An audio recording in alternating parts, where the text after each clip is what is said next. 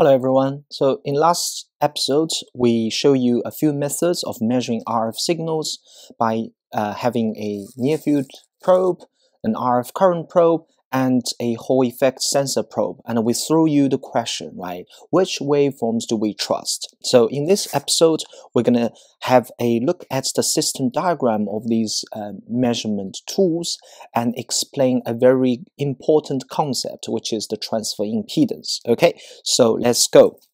So we start with the first method, right? When we have a small square loop, okay, and that square loop connected to a coaxial cable, and that's then connected to the 50 ohm input impedance of the oscilloscope, and we look at the waveform, right, by doing this. So what happened is you got RF signals going through the wire on the test, and then you measure something. So the question really is, what is this signal we're measuring, right? So if I draw this, I can sort of do something like this, okay? So this is my the wire on the test. I can represent it by just having an inductor, and then I can then represent the loop I use by having something like this, okay?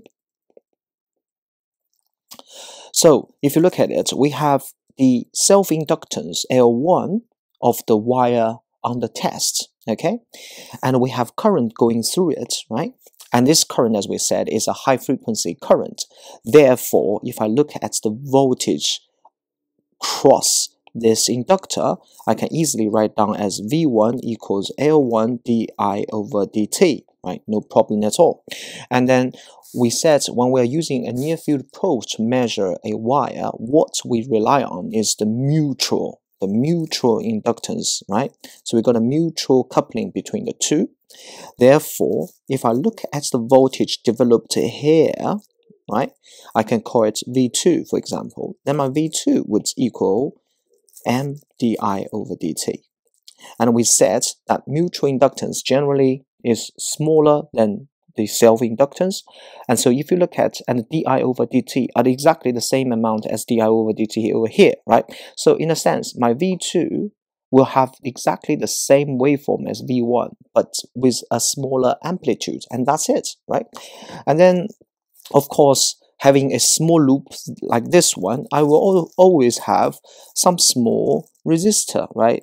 This is often in the tens of milliohms, and I also have my small self-inductance, okay? And we said this small inductance of a wire loop can be estimated by having a rule of thumb, which is 20 nanohenry per inch or 10 nanohenry per centimeter. So you can actually calculate this or estimates this inductance. And finally, this will be connected to the 50 ohm input impedance of your equipment. So really, this is the simple circuit we have. So now if you look at this part with the L and R, okay, so let's ignore this R for the time being, okay, because this is too small, right? And this LR here, if you know, this actually acts like a filter. This is an LR filter, okay?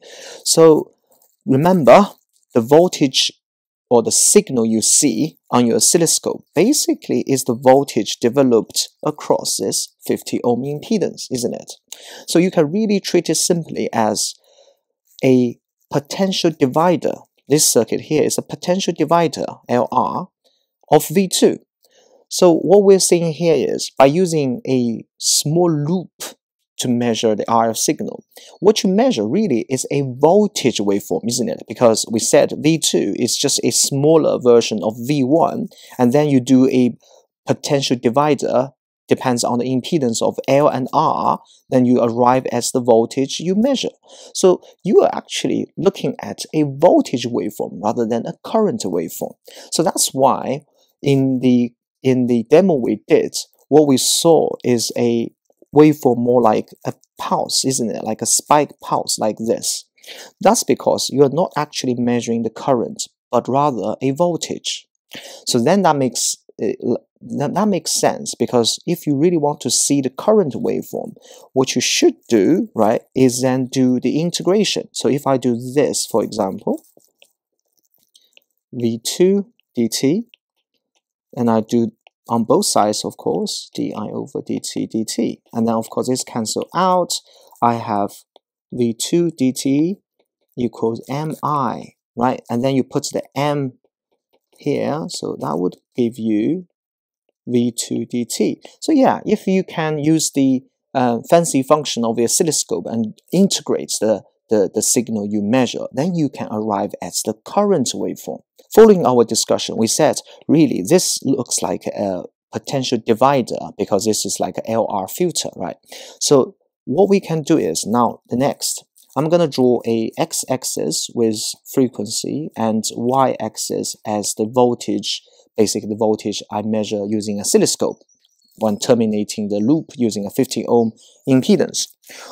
So I can sort of divide this circuit into two parts, right? So the first part is this mutual inductance part, and this is actually pretty simple and straightforward.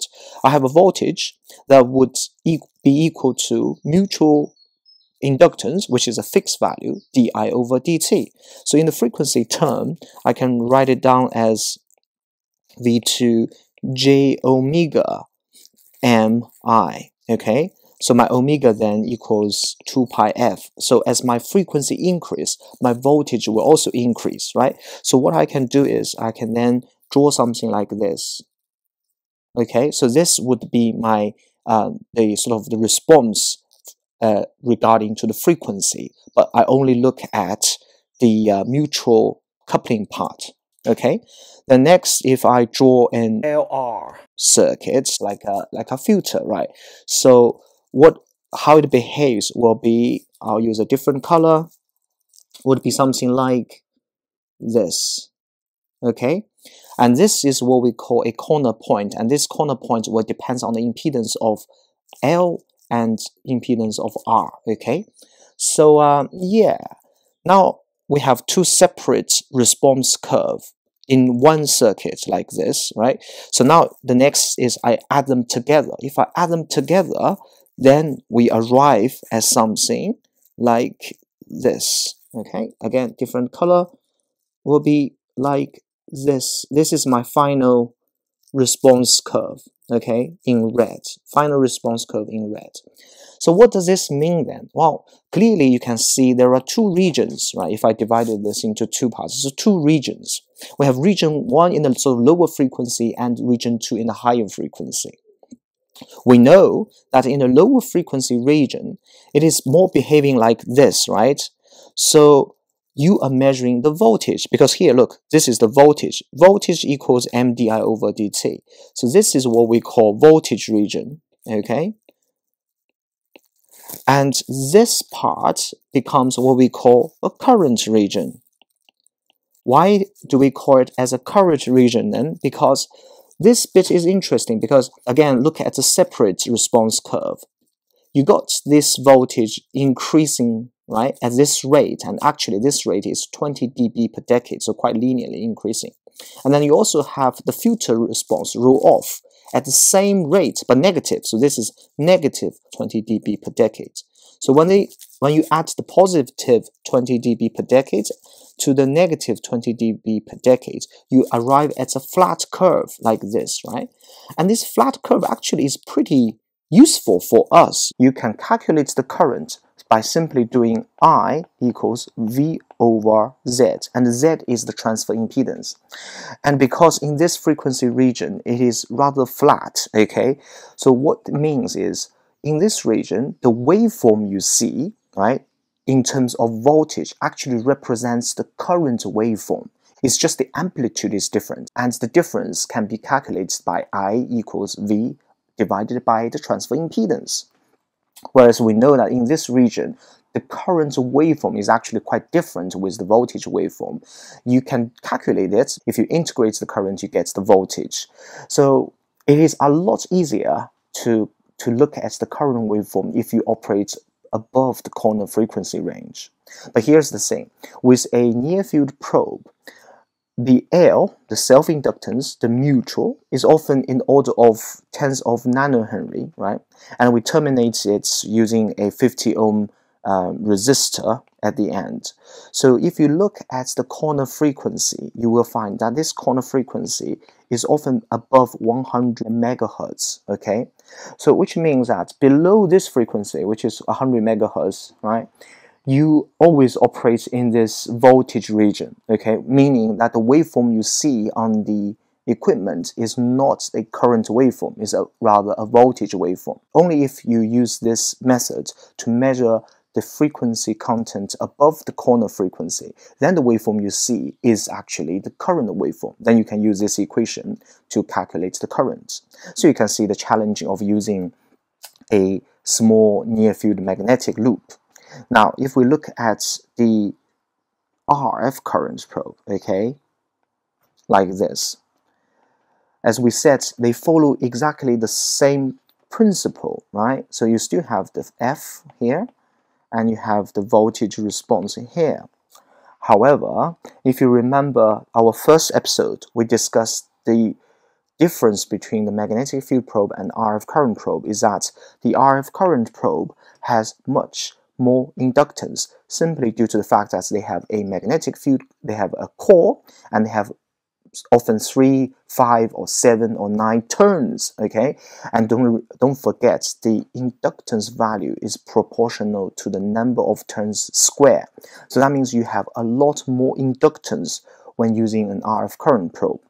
This does mean the response curve starts to change as well. It has the same shape, however, it has a much longer flat region compared to a magnetic field probe.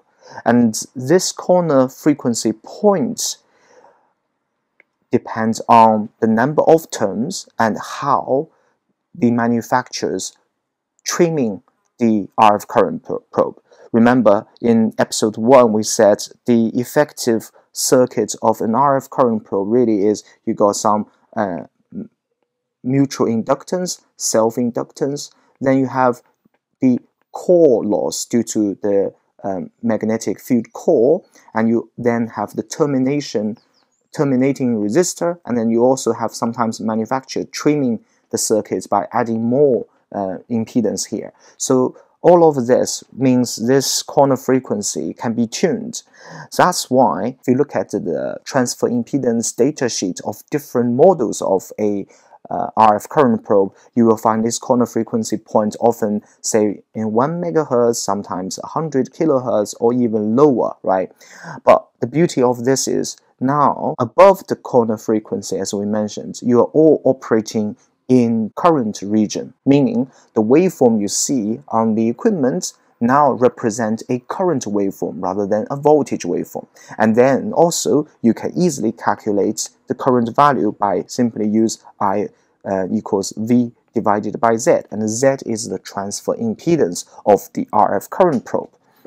But of course, in the world of EMC, we like dB. So if you do the logarithmic calculation of this equation, then things becomes even easier. We have dB, for example, microamps, right, represents your current level, becomes equals dB microvolts, then minus dB ohm, okay? In the case of I have a 15 dB ohm transfer impedance RF current probe in the flat region, okay, and I measure the voltage, let's say I have a reading of 35 dB microvolts, then my current can be easily calculated in terms of the unit is dB microamps, right, equals 35 minus 15, then gives me 20 dB microamps. Of course, in most of the equipment we have these days, you can import the transfer impedance of an RF current probe as a lookup table, and then the software simply does this simple calculation. So you can read the current directly from your measurement. Okay? Let's close the session by having some fun with the simulation model we built. Okay? As you can see, the simulation model I built using symmetrics basically is based on the demo we did. Okay, so in this first case, it's a 1 megahertz square wave, right? We supplied in the signal generator as we did, and it's connected to a first small loop, and then we have another loop basically next to each other, right, next to the first loop to capture the waveform. And here you can see two inductance. And in order to make a mutual coupling, if I press F11, you can see that I have a coupling factor about 0.5 in this case, as we discussed, right? So this is the case where you have two near-field loops next to each other. Okay, and we got some self-inductance, and we connect this loop with the 50 ohm resistor. That's really the simple model we built. Okay, so if I run it now, you should be able to see the waveform now, right? So you can see here the square wave as we measured is 5 volts peak to peak, 1 megahertz switching frequency, and also you can see the waveform that is measured by using this near field probe. Okay, so if we just look at the shape of the current or shape of the voltage in a sense, right? Because we're reading the voltage here. You can see probe 2 is a voltage reading. This is the pattern, and it has a sort of 150 millivolts peak. So overall, we're talking about peak to peak about 300 and a little bit more millivolts. And if you compare this simulation results with the one with the demo we did, you find they are not far off, right? Obviously, this is a very simple simulation model, but the fact that it can capture the fundamentals we just discussed. So hopefully this convinces you that this is the simplified model of a near field probe. Okay, now moving to the second one. Okay, so so this one, remember, rather than using two near field probes next to each other, we swapped the other side using an RF current probe. So this is my model for the RF current probe. Okay, just again to show the details. When you insert a RF current probe, as we mentioned, this inductance increased significantly compared to the previous one, right? Previous one, we're talking about 13 nanohenry and then 0.5 mutual inductance. Whereas this one, because we have the magnetic core, we have moltons, so this has much more inductance, and yeah, and then we added some core, right? We mentioned there is core due to the core resistance due to the ferromaterial, then some compensation resistance network that the manufacturer introduced. We added 6 picofarad as the parasitic capacitance, and let's just quickly run this and see the results. Again, we have the same voltage pulse, and if you look at the shape of the current waveform, they're about 2 volts peak to peak, 2 volts peak to peak. Again, not far off with what we measured, isn't it? Again, this demonstrates that the discussion so far we had all makes sense. Okay, so yeah, and lastly, right, based on the discussion we had, I can then basically create a very simplified simulation model for my current probe. Okay, so you can see this is TPCP2500, this is TPCP2750. If I run this simulation model, it's extremely fast because I'm doing a frequency range sweep. Okay, and what I will do next is I go to probe, and then I select which one, dB voltage. Okay, so I'm gonna point here. That gives me the first reading, right? And then I go to again probe dB voltage, and I probe it here, right? So the reason I probe dB voltage is because I supplied a unit current. Okay, so 1 amps current sweep from almost like 1 kilohertz all the way to 1 gigahertz. So this is the frequency sweep I did using unit current. Therefore, when I plot dB voltage, that gives me dB ohm directly, right? Think about the math, right? So it's like you minus 0 dB amps, and then gives me the dB ohm. And this looking at the shape of these two transfer impedance, right? And if you then compare this with the manufacturer data sheet, you find they are again very similar. So this is my TPCP2750, which gives me about 20 dB ohm in the flat current range, as we discussed, right? This is pretty flat. This is about 10 megahertz all the way to about 500 megahertz, and yeah, and then the other one is TBCP2 500. That is about 16.6, if I can remember, 16 dB ohm, and yeah, again giving you the flat frequency curve, and you can also see that down in the lower frequency range they behave slightly differently, and the corner frequency point for each showing here as well. Okay, so yeah, a lot to talk, right? If you think about it, just transfer impedance. I'm sure we're going to have another episode to discuss more about transfer impedance. But for now, bye bye.